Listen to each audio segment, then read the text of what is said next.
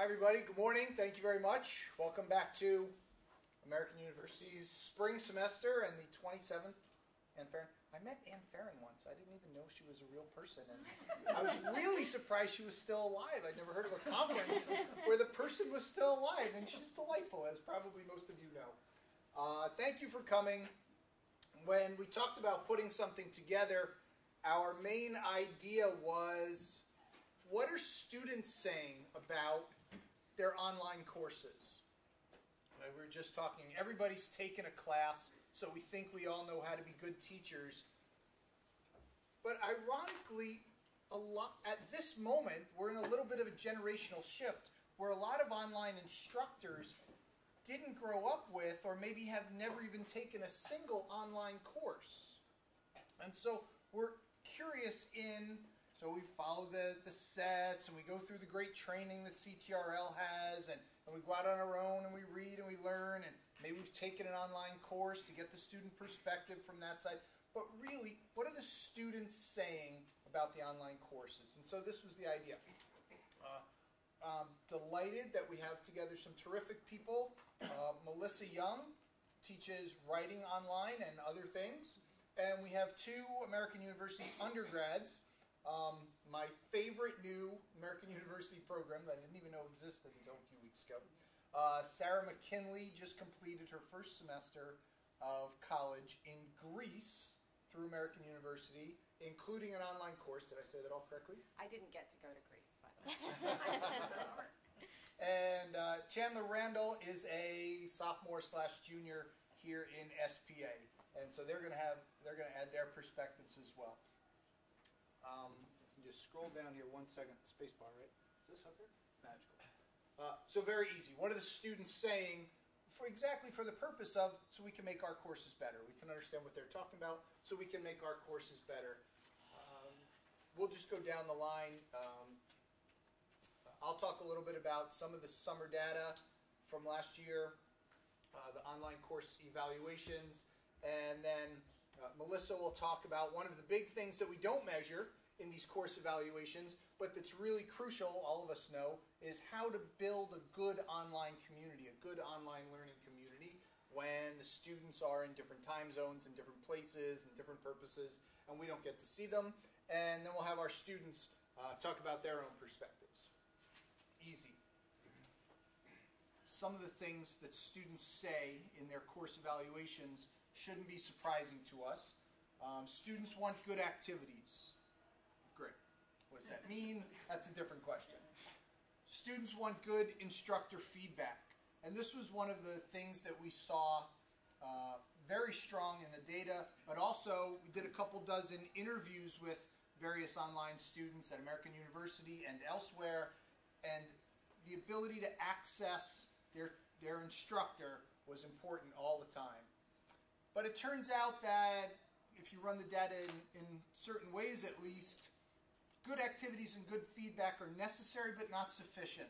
So you find in the classes that don't get very high course evaluations that these are the complaints, that the activities and the feedback are complaints. But in the courses that are really good, sometimes you also get, well, the feedback was okay or the activities weren't great, but they still like the class. And so we kind of have teased that out a little bit.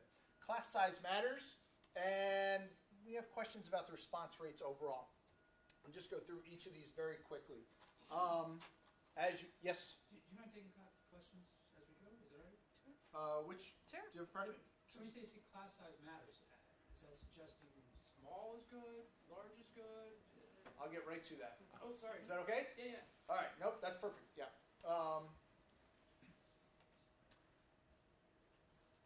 The most central part is, or the most central relationship is that students who said the instructor was good said the course was really good, and students that said the instructor was bad said the course was not very good. You can see the relationship was very close, and that makes sense in almost any class, right? But it wasn't the idea that there were a lot of, well, I didn't like the instructor, but I love the course, or I love the instructor, but I didn't like the course. That we just don't see that.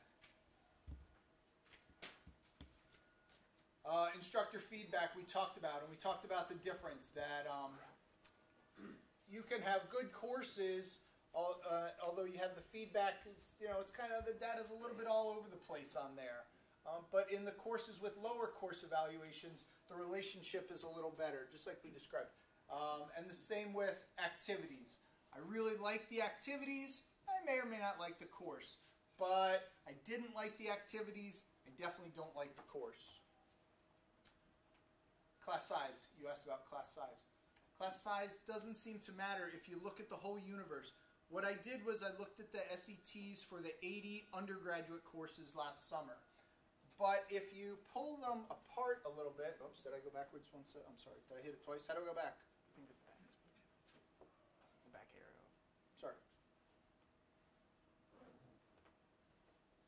Yep. If you pull them apart, you can definitely see that there's a sweet spot.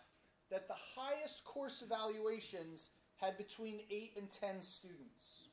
It was actually really between 6 and 10 students, except 7 was a little bit of an anomaly that I can't explain. People didn't like 7. And that could just be a strange thing from one summer. But the course evaluations that were over 6 were from students that were 8 to 10.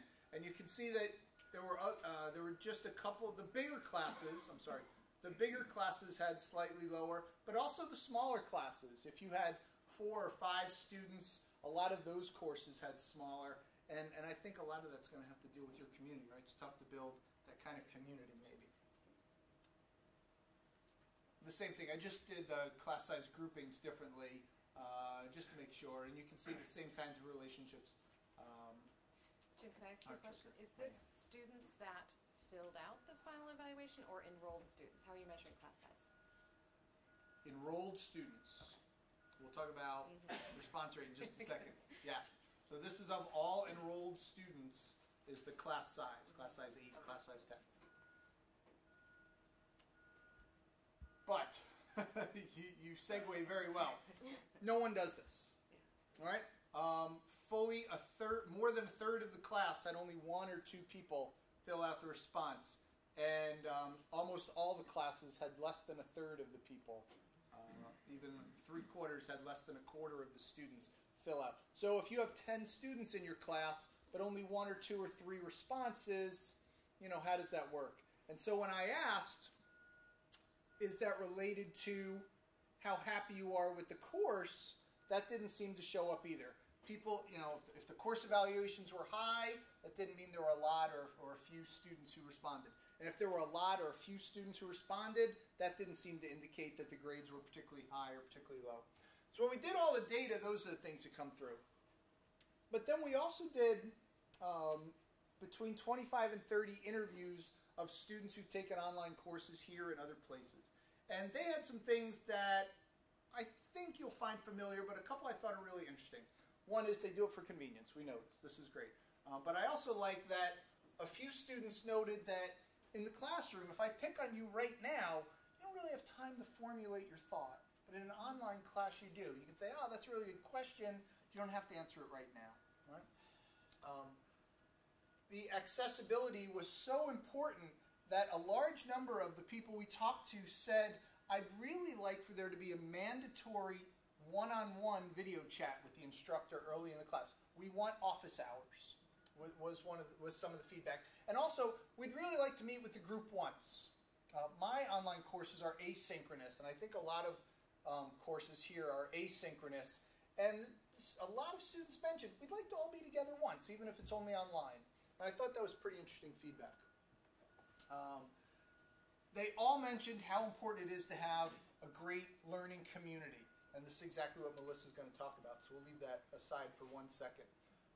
They really liked if you introduce the class on a short video, 4, 5, 6 minutes, really introduce the class and say, this is what we're doing this week, this is how it fits into where we are in the course, these are how the pieces of this week fit together. They want that explanatory time period of you talking to them about what we're doing this week. They don't want 40 minutes of you standing up and being really smart and then falling asleep in front of their computer screens while they're going to get coffee and other things. There was one piece of research I found a couple of years ago that said If you give students a 42-minute video, there's no chance they'll watch it. They'll watch about 5 minutes. But if you give them, I think you showed me this article. If you show them 6 7-minute videos, they'll watch them. So this was part of the question.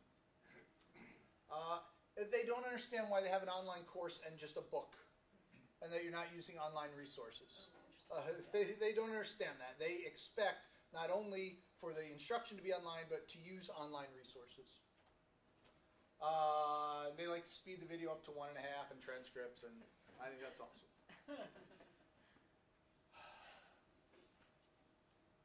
They need an online hallway. So that's my goal for this summer, is to create an online hallway. They want somewhere they can chat with each other after class without me being there. They want to talk about the questions in class and these kinds of things. I thought that was great. In the process of building an online community, though, it can't be forced. And sometimes it doesn't work, and not everything works. So more than one said group projects are torture. And I thought that was really, that multiple students used the same word, torture. I was like, well, I don't assign group projects, so it's not me. But I thought that was really interesting. And in the discussions, they feel like after the first 2 people have spoken, everything's already been said. The first 2 or 3 people said things. I don't want to just repeat them. Again, with the accessibility, they have a question after class. They want to come up after class and ask you a quick question. But they can't do that, right? They need you to be responsive to them, whether it's by email or Facebook message or however you do it. They just have one quick question, and they need you to be there for that. And also the bigger questions: how am I doing in class? Am I getting enough feedback? Are my grades good? Are my essays good? If you're not turning that back, they notice. Some web pages are really good, some aren't.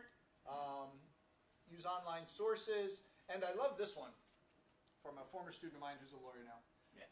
She has a preference for a few high-point deliverables in the classroom format over the many low-point deliverables typical of online courses. I was like, well, thank you for caring enough about me to have such a thoughtful response. But I did think that's funny. Instead of a few tests or a few papers or something like this, we have such a compressed time schedule, and we use such different, sometimes we use different grading measures. That was a good insight. Okay. One thing we don't ask on the SETs, either in online courses or in classroom courses, is how was your how was your learning community? Right? How was the classroom setting? What was the spirit of the classroom, online or in the classroom? We don't ask that, but Melissa's going to tell us all about how to be great at that. Okay. Yeah. Great. Can you hear me from here? You tell me when you want those pictures. Okay. Go ahead. Just have a quick question. Is that presentation available? It will be. Thank you. Yes. So I just wanted to share a few ideas about building community in the classroom, and I don't think it's all that different than building a community in a traditional classroom here at AU, but I do know that it's twice the work. It was different for Sarah's class in Greece because they were already there in a community together. They were all sitting in a lab together at the university without me, and that was a new experience for me. When I teach online at AU, it's normally during the summer, and students are like yours, Jim, they're all over the world. And so building the community is a different task when they are so spread out. This was different because they already had a community, and I was the outsider coming into that community. And you could tell that from the discussion. You could tell that they knew each other well, that my job was more as moderator among them. The first thing is that they don't know how to teach. They don't know how to take an online class. AU students aren't typically in online classes, and I would say 99% of the students I've taught at AU have never taken an online class. And so we assume that they are versed in the technologies. We assume that they know how to take an online class, and there really is a week of orientation where you are teaching them what you expect out of them. And when I've been in classes and I haven't had that week of orientation, if it's a 7-week summer class, it has to go much quicker. We really do hit the ground running. This was a 12-week class, and like I said, they already had a community that was established, and I was stepping into that community. But we assume our young freshmen know how to Skype. We assume they know how to tweet. We assume they're on Facebook. We assume they know how to use Blackboard. And in their social lives, they do, but in an academic life, they do not. And that is, there's a learning curve there, teaching them what's expected of them. I have found that sometimes I switch platforms according to where they are. The class that Sarah was in, everyone was on Facebook, everyone was pretty versed in Facebook, so that's what I used for our community building. I still used Blackboard for our threaded discussions, for our more formal assignments, for peer review, but Facebook was really where the community interacted in a much more casual way, giving each other feedback on topics. And I was able to bring in our librarian, Rachel Borchardt here at AU, into the online class for the students in Greece so that she could give them feedback and she could be a part of that community. Let me show you one of the screenshots. It might be with Sarah in it. Oh, I have it on my screen. Okay. I don't know how do I, it's on my computer screen. I don't know why it's not on the big screen. Click exit. Click what? To what? Exit. Oh, to mine? Exit from what? There you go. Okay. So this is Kathleen's. This is a post from October of last year. The beginning of their research project, I simply asked them to share what their topic was in a very, very casual, most importantly, ungraded platform. So what are you thinking about writing? They had an experience called an outsider research experience, something to do with their program in Greece, something they'd experienced. It was easy. They're in Greece for the first time. Everything they were experiencing was outside of their comfort zone. But in the normal AU classroom, in the traditional classroom, students will go out into the DC community. They'll do something, or on campus, something they haven't done before, anything. And I asked them simply to post what their experience was and give a little bit of feedback on what they were thinking about writing about. This is early in the research process where they just have an idea. They don't even have a formulated research question yet. They're not really sure where to start. But part of my job and Rachel's job is to teach them how to do research through the AU library when they're not at AU. So how do you access? Most of our students here at AU, of course, use the AU library, and they're not at AU. They may be physically sitting in that building over there, but they're really just doing online learning the same, as a research project. So this was early in the semester, and I asked them very casually just to post what they were thinking about writing about. And then you'll see my response, another classmate, and the requirement was post your topic and respond to someone else's. Very, very open-ended, right? And again, this was an ungraded assignment, and I find that the best way to build a community in the online environment is when it's ungraded, when it's more casual, when you're free simply to throw your ideas out there and get feedback on them, rather than feel that I'm grading everything, right, or you're being assessed on everything. So I asked them to post their topics, gave them some feedback. Another classmate posted back as well. And then Rachel's our librarian, and she jumps in and reiterates the direction that she thinks Kathleen should go with her research. And this helps teach them how to begin talking about their research topics in an academic way, right? And where do you go for the databases? This is something I do in my traditional classroom as well. I use Facebook groups the exact same way as I do in my online classroom. And then if you show the other one, I think the other one is Sarah. Sarah, you could jump in here and tell how many times we had Skyped behind the scenes talking about this topic, formulating it before you actually were comfortable posting it here. Yeah, I was a little lost in terms of what my research question was going to be, how to word it right, how to make it argumentative rather than just, rather than just one particular statement that I could argue about for forever. That was kind of one-sided. So, yeah, there were a lot of different steps. The Facebook process was very helpful in that, when we were all living together and no one really wanted to talk about our research question casually. The Facebook post really helped us think out what we were going to do in a more casual but also academic sense. So. I also like that it allowed for everyone to see what each other was doing, so they could start seeing how the experience led to a topic, which led to a research question, which 2 months later led to an argument. getting them to move through that process that's my challenge. That's why I teach college writing. But Sarah took the assignment, as all our really, really great students do, and immediately thought about it differently. And most of the students were looking at an experience they had in Greece, but Sarah was thinking about how the entire experience as a first-generation college student was outside of the comfort zone. And so this opened up a really, really interesting topic and a great conversation for the entire community to have. And you can see Rachel jumping in. And this is the very first set of posts about their topic. A month later, I then had them post their formal research questions so they could see how they moved from idea to topic to research question. And we did another round where Rachel also jumped in and targeted their research in a much more productive way. So really helped them get unstuck. I think that's part of what you mentioned about how they have questions after class and they can't stop you in the hallway. I find that Facebook is where they will post. And a class a year ago, really everyone was on Twitter, so I used a tweet deck for the exact same purpose. It works the same as Facebook for them interacting with each other, them posting questions at 4 a.m. that I'm not available to answer, but they are. I did find with the Greece students that I had to rearrange my office hours. My office hours began Friday at 7 a.m.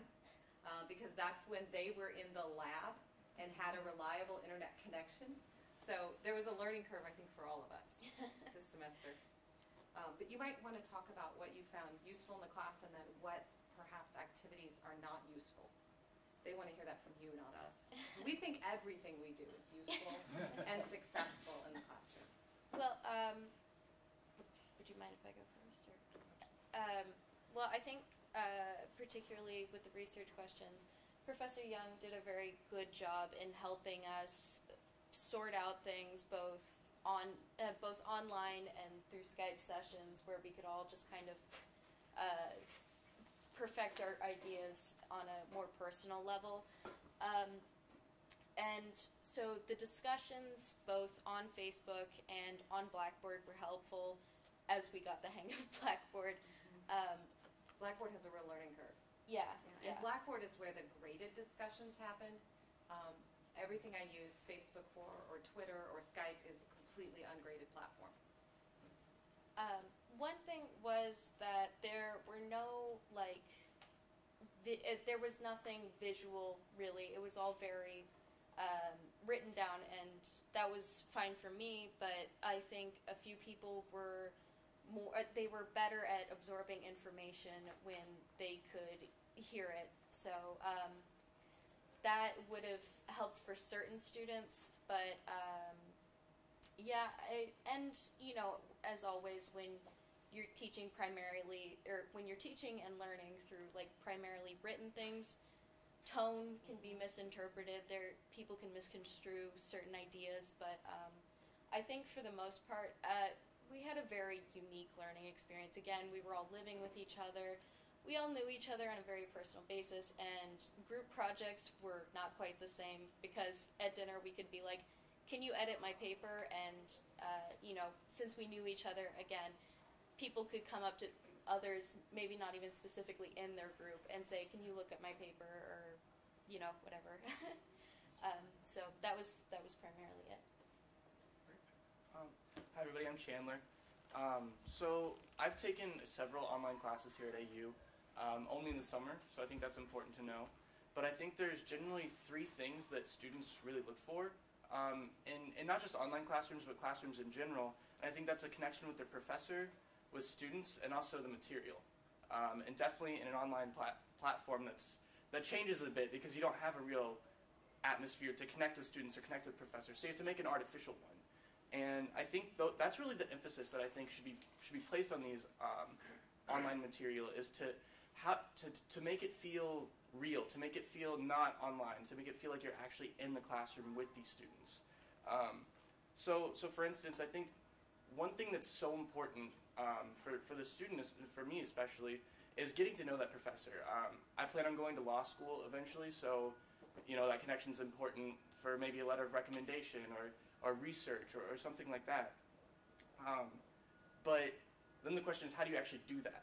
Because you're not there with them. So the internet has so many options to do that now, especially with Skype or FaceTime or Facebook even. They have a video section now. So I think that's really important, is having at least one opportunity to meet face-to-face, or however you want to call that, screen to screen. Really anything that allows the student to get to know the professor more than just more than just a student-professor sense. Actually get to know them. Second, I think that the connection with students is so important, because I can learn a lot from a professor, but I can almost learn more from a friend in that classroom. If I have a question about, what's something in the material and I'm completely lost, I can go to that friend. And I think that's really important. So somehow find a way to facilitate ways for students to connect, whether that's mandatory Facebook posts that they have to respond on, or what Professor Quirk did was he had a website and we had to write short essays, 500 words about different chapters, and we could pick from several different topics, and then we had to comment on 2 of those. And I thought that was a great way, because I got to meet new Comment people. on 2 other students. Right. So I had to force myself to meet people that I wouldn't necessarily know, because in that particular class, I only knew one other person beforehand. So I got to meet students online, and that was a really cool way to meet people. It's not traditional whatsoever. And then most uniquely is connecting with that material. As a college student, it's important to do more than just take a lecture in and then try and take a test. I think we all know that you're not going to do very well if you just do that. So I think one thing that's really important is to do more than just posting lectures online. I think it's really important maybe to do video lectures that are 6-7 minutes long and in different parts. And that was something that Professor Quirk brought up earlier. I think that's really important, because not having the traditional classroom, it can be really boring to just sit there for 40 minutes and watch a lecture, whether it's you speaking or some other video. But it's really nice when you have, Not these instructors. They give great 40-minute lectures. That's right. But in general, 5 to 6 minute videos, that's something I can really tolerate and really plan throughout my day or my week. If I have a busy schedule, if I'm interning during the summer or some other thing maybe during the year. And can I ask a question? Was having those on Facebook useful, or would you rather have them somewhere else?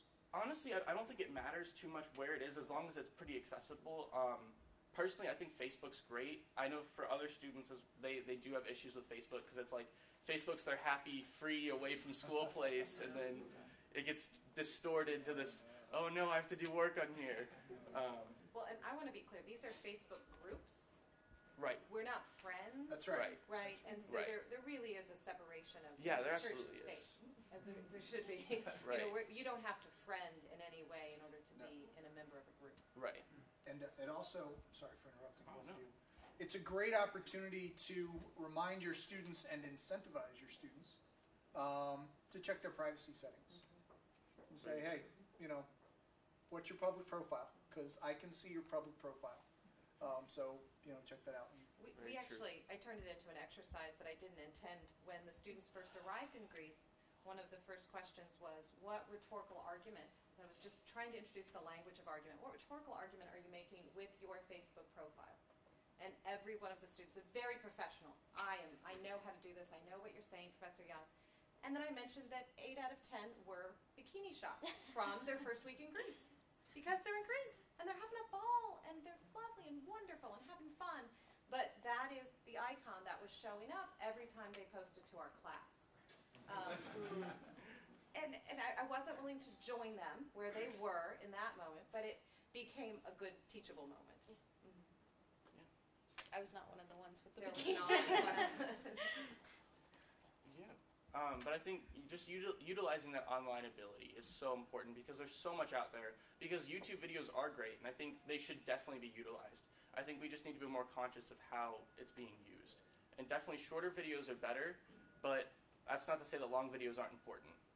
And transcripts do help, and I think that's my last point there. What helps? Transcripts. Oh, yeah, Okay, so when you say YouTube videos, are you saying ones that the professor made, that you made, or independent things that are resources for people to watch? Honestly, all three. I think all three are really important. The handbook that we use in the college writing programs by Andrea Lunsford, and it's customized to AU. And it's the handbook that all of our freshmen get in the college writing program. They use throughout their 4 years here.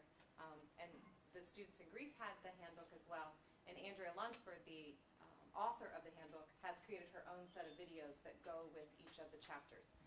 She's not the most dynamic presenter, but they are 4 to 6 minute clips that talk about conclusions, or how do you, develop an argument, how do you create pathos within it. So they are digestible, small ones.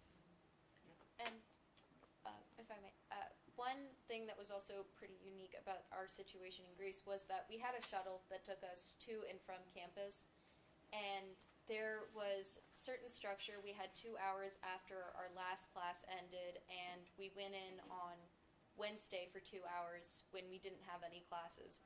And that kind of allowed for a certain structure for us to put aside for the online class that I don't know that a lot of students have. It's kind of like go as you have time, and that was extremely helpful that we did that. I had to adjust my teaching, though, because I've never had an online class that was online together somewhere else during such a structured period. And so I knew when they would be in that lab that I would really be doing all my teaching, because that's when they were going over the agenda for the week, that's when they were posting most of the discussion, and I had to adapt my own schedule to that, because that's when they were available. And normally in an online class, it's really asynchronous, and there's not that structured time. We also had to adjust to when you could get internet, though. Mm-hmm. And we would Skype sometimes, and I would have to say, okay, on the 3rd floor in Kathleen's room, there's a good connection, so I need you, Ethan, to take your computer up to Kathleen's room on the 3rd floor, because there seems to be internet right now. You both identified something that a lot of people talked about when we were asking them, and that was, especially if it's a student's first online course, it's new for them in terms of creating the time and the space, and where am I going to do this, and when am I going to do this? Well, I have something else to do right now, so I'll do it later. Not having that strict, I have to be at class at 10:15. It's really another student obligation, is to build that self-discipline to when am I going to do this work. Some of it you can do at the bus stop, right? But not all of it. Yeah, an essay, 500-word essay is definitely not easy to do at the bus stop on your phone. No, that's right. But you can keep up on everybody's. In our classes, we also have to post current events, and you can look at what everybody's current event is on Facebook while you're at the bus stop. Right. But not compose, Aristotelian theology. Yeah, that takes a laptop to do. Yeah. It's a little easier. Well, and the Blackboard app is so much better at AU now than it was 3 years Is ago, that right? 5 years ago. I don't think students can still take their entire online class on their phone. They think they can. But the Blackboard app has really, they've responded to the feedback that students have given them about what works and what doesn't. Yeah. I use the Blackboard app a lot, actually. Oh, that's It's really great. Yes, I ma'am. have a question. Why did you folks feel it was necessary to go outside of the LMS and the platforms that AU is providing? Was it the familiarity of these young folks with Facebook and Twitter and Skype, or was it the fact that the discussion questions in Blackboard are a little difficult in terms of actually the interface and the discussion? I'm just curious why these other platforms, and why also they weren't incorporated into Blackboard. I do use Blackboard for my graded discussions, and they are as vibrant and as active as our Facebook were. I think it's a matter of meeting them where they are, but I also think in a traditional classroom, I'm also meeting them outside of office hours, I'm meeting them in my office, I'm meeting them through email, I'm meeting them. We already use a lot of different platforms besides just a traditional classroom. So I think of Blackboard as my traditional classroom, and I think of those other platforms as the other spaces I would normally meet students. And mine was a little different. I used Facebook for exactly the reason Chandler protested, and that's because that's where they are. And so we do our less rigorous work on Facebook where people are. And also that's where each of us can post, hey, such and such office is looking for interns applications, or there's a job opening here. So we also have that kind of community building, if that's an 80s word we can use. But I built my own little tiny WordPress page instead of Blackboard for ease of use for me and for students. I did this. I find it easier. A lot of my students say they find it easier. Maybe some other people prefer Blackboard, but for me it was easier just to do that short WordPress page. I use Blackboard for all the official things. So the syllabus is in there, any required readings, especially, I can't just post a chapter of a book up on Facebook or an article, those kinds of things. So all that and the grading, I'll do on Blackboard. So all the formal things only, but not the work. Another thing that's helpful in the Facebook versus Blackboard thing is that when you're on Facebook, you get a message that that someone posted to the group, someone replied to your comment. I really wish Blackboard would tell us when somebody replied to really great. one of our discussions. That's really great. that you get a notification. Yeah, it's a subscribe button. You can subscribe. I actually knew that. do know that and don't want them to, because I feel that a big part of the learning in our Blackboard discussion is them reading each other's discussions and not just listening to what other people say in response to theirs. And so I do know about that button, and I hide it on my Blackboard page. Well, one thing about that was that having it mandatory that we respond to other people's I think that kind of that helped with being able to read other people's. Because you had to. Yeah. Right, where early on in the course, what happens is they just talk to me. The very first week, all the discussions start flowing through me.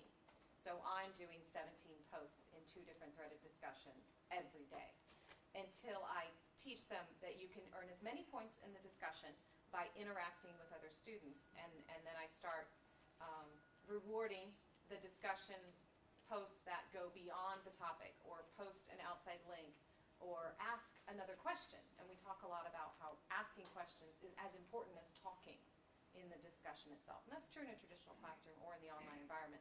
But it does take until about week 2 of the online class for students to start interacting with each other in Blackboard rather than just filtering through me.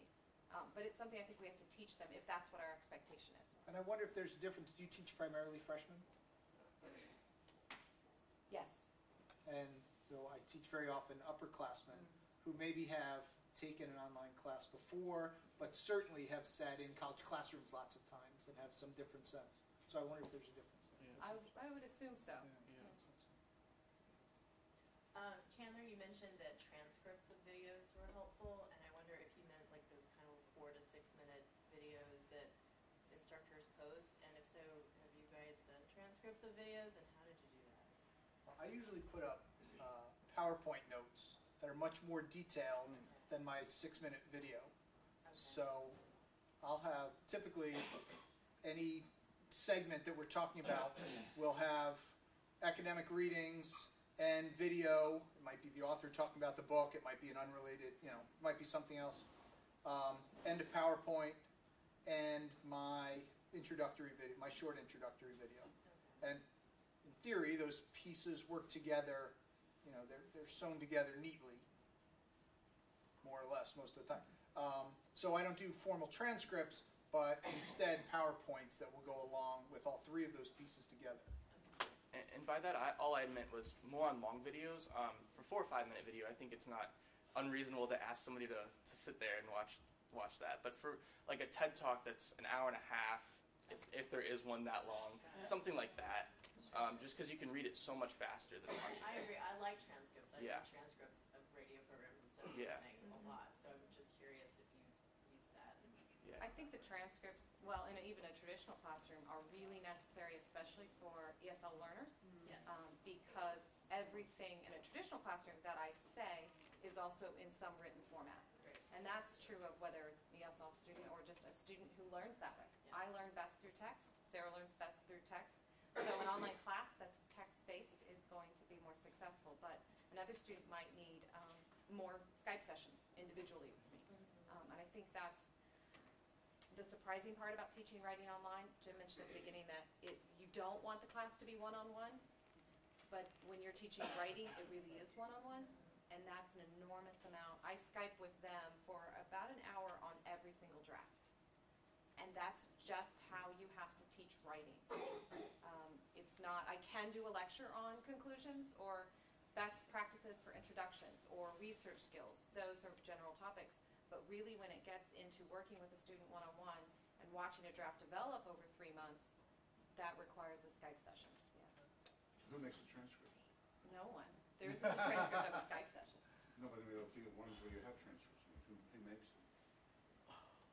I don't think we do. I'm not sure. I think Google's actually producing a program that does it for you. I'm not sure how accurate it is, but I will say that anything I would be doing in a video is somewhere else in my Blackboard already. It's really just delivering it, the exact same information in another platform, but I don't have transcripts of those. Yes, actually, my question is directed towards Sarah and Chandler. Is your online experience is limited to literature and government? Have you taken courses at CAS-LIT, for example? Well, it was just my first semester, so I only had one online course while I was in Greece, but I was taking other classes in person. Yeah, So- because my point is very simple, that I hope when we are listening to all these experiences, we are differentiating among disciplines, because for example, when I teach at CAS-LIT, my course in terms of content, in terms of intensity, is quite different from other courses. So consequently, the component of the course, especially, Jim, what you mentioned about the size, I taught more than 40 courses online so far. And I'll tell you frankly, if we are talking about a highly rigorous course, and where there is interaction, at least if you are talking about the summer courses, for example, in my courses, each student will get at least 14 grades, and in the winter he will get 23, 24 grades. Right.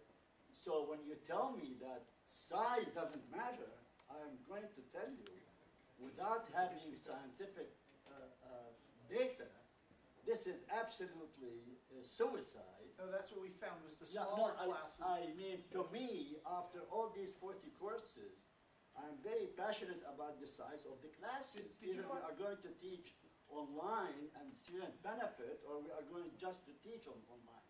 To me, more than 20, 25 students is absolutely useless exercise. What size did you find most effective? Actually, 20 is 20 is perfect, especially when I hear day in and day out, give me a feedback.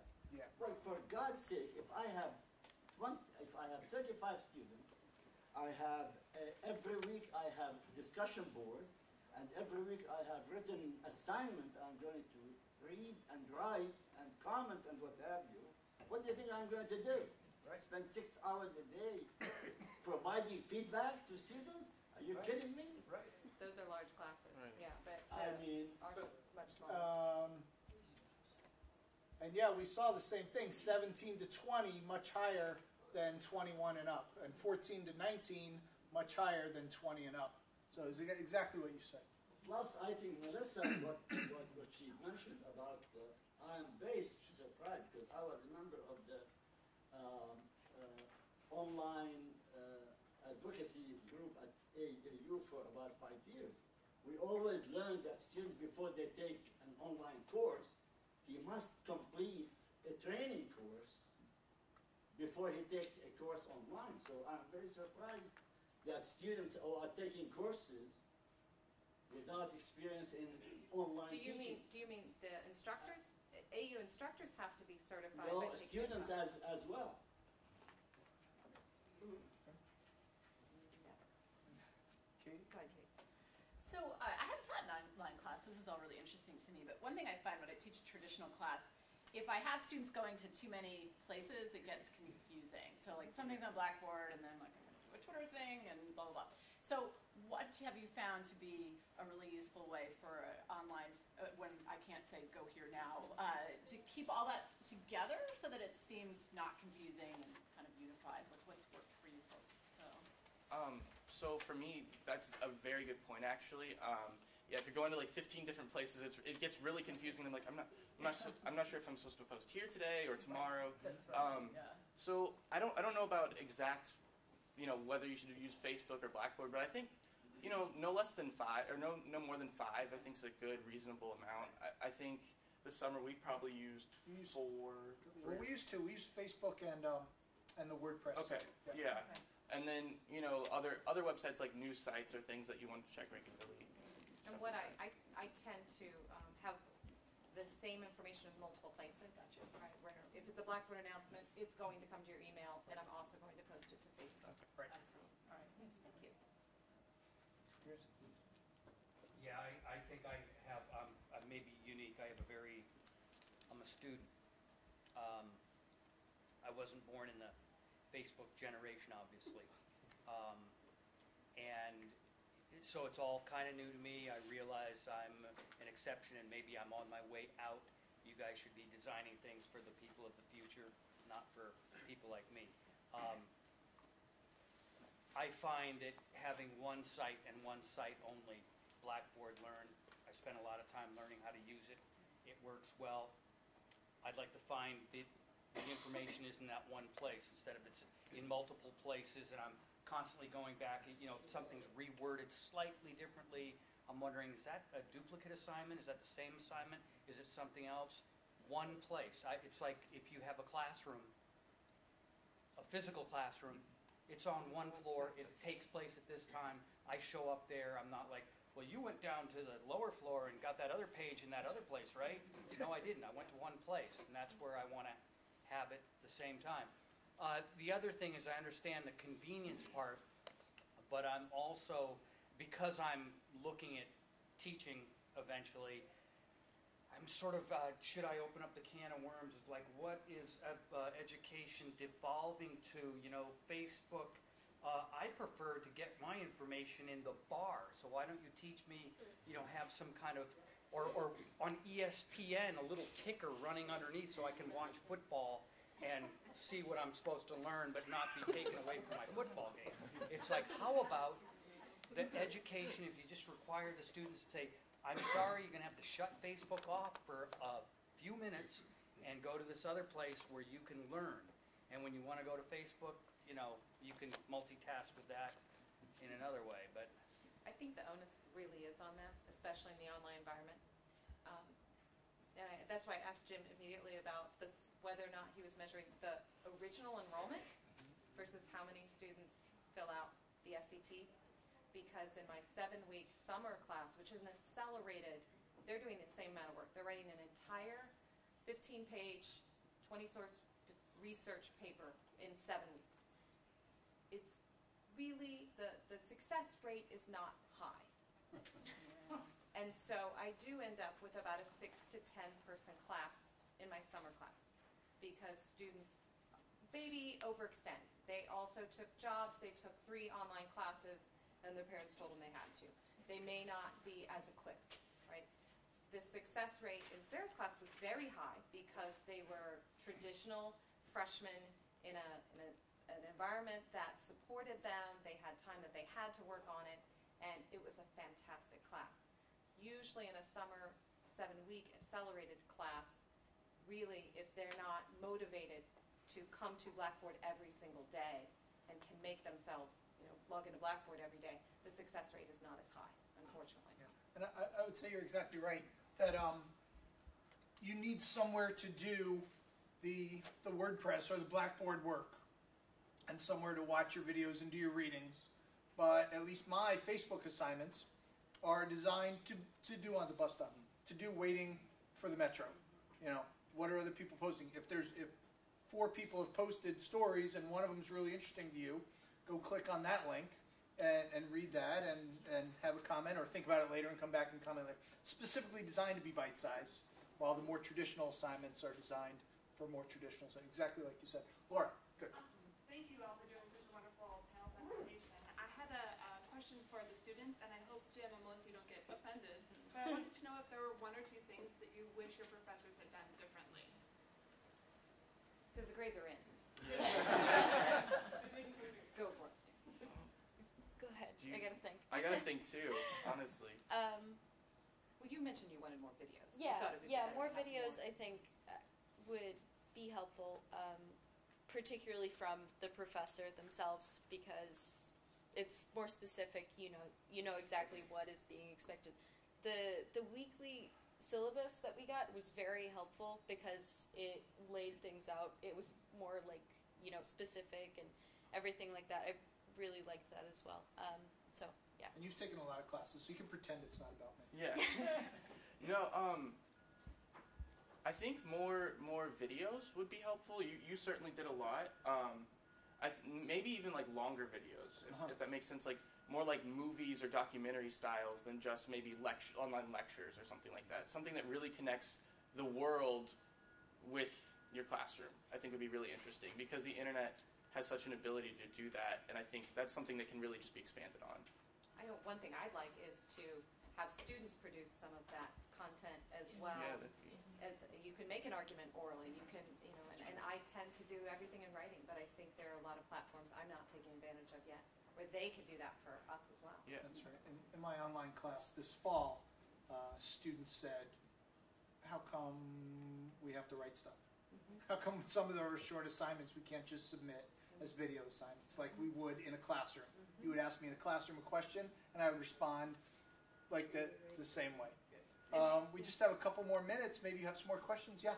So, I was inspired by your data analysis, and my question is about controlling for graduate versus undergraduate students. I only did undergrad courses. Okay. But how about the data? I only chose the data from undergraduate courses. And how about, I'm sorry. You're fine. How about the controlling for, say, students who are in the hybrid programs versus online only? It was all the ones, I chose the SETs from the link that said distance learning. So I don't know if that includes hybrid courses or not. But it was summer 2015 undergrads on the SETs page where it says, these classes, and then it's got a separate link for distance learning. It was those undergrad classes from the summer. Yeah. So, I'm teaching now in the 2U program at business school just started this year. So we have a mandatory face-to-face meeting 2 hours a week. So it feels like a class, other than a few technical snafus that come up. I'm wondering if anybody in the room has experienced both the traditional AU online teaching and 2U and can contrast those. Yes. Okay, great. Comments? So I did a TU course in the summer for SIS, and I've done Blackboard. I had 12 lectures for TU. 4 of them got cut off, so it's very stressful because you're in a classroom with no students, and they're all waiting for you to solve this. But putting that aside, I liked the synchronous plus asynchronous more than everything asynchronous. I think the student here made some great points about, I don't know, losing that interaction as much. I know there's more I need to learn how to do. As much as we try to get this in a asynchronous mode, the interaction, discussion threads, and everything else, I like that panel of 16 students, interact with them once a week. I like the asynchronous plus synchronous. And our interviews showed that students like that too. Yeah. Austin gets the last comment. Oh, so I like the fact that the class is capped to 15 students, even though there's plus and minus, but 15 is great. Yeah, great. Thank you all so much. Thank you especially to our students, and thank you all for coming.